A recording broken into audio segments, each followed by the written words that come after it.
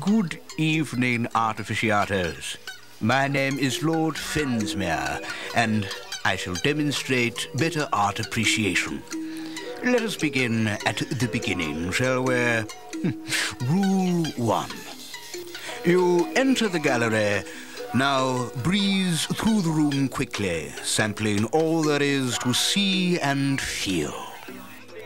Find the art piece which speaks in the loudest voice to you.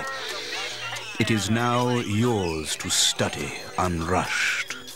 For a perfect viewing spot, I recommend picking a point beyond the Fensmuir Line, which is 12 feet 8 inches from the work itself.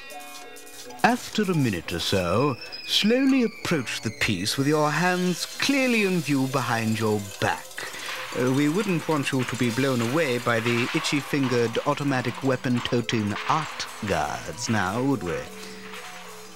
Now move back at different angles than your approach.